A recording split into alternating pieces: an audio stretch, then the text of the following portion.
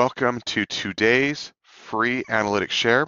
And this one and the next few ones in this video list are going to be dealing with some of the internal logs of Splunk. So if you do not have administrative rights on your Splunk instance, this won't work for you.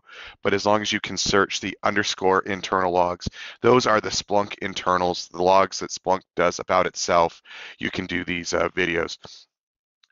And it's important to be able to Splunk, you want to know what's going on in your environment if you want to be proactive. And one of the first things that any security person will want to know is successful and unsuccessful logins to your Splunk interface.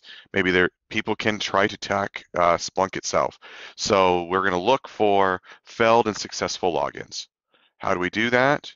First thing we're going to do is we're going to come over here and let's actually just make ourselves a unsuccessful. Well, let's show the successful first.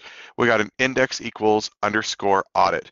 That's the audit log _ it's for the internals, and the action we're looking for success. So here we're looking for any successful login. If I run that query, I can get back information about all the successful events. If I briefly look through it, I can see user agents. Sometimes you'll see the IP, like here's the IP address that the person used to authenticate from, etc. And so anyway, I can see my user as admin, so I know who attempted, and I can work with that. Now I'm going to log off and intentionally sign in with a bogus path. Well, actually, I don't even need to change. And we're going to change this to bogus login. It's just so it clearly stands out that that's not about, this user does not exist. I get a login failure. Definitely don't want to save that credentials. And now I have sent Splunk a failed login attempt.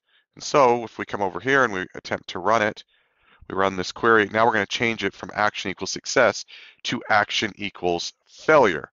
I can see that from this IP address, the user bogus login made an attempt and it failed. I also can see that the admin account failed a little earlier. There's different times there, so I can see that. I can also, if I want to see, there's no reason you can't do them both. Put them in. And so now I can get all my successes and failures, so you can get a holistic view of them. And anyway, so that's my successful and unsuccessful logins over the last 60 minutes. Change your time frame however you want. Write your queries. You can search these just like any other Splunk information. I hope this helps. If you enjoy this stuff, please subscribe to the channel. And I hope you're seeing the different videos and enjoying them and that they're of use. And anyway, hope that you keep coming back.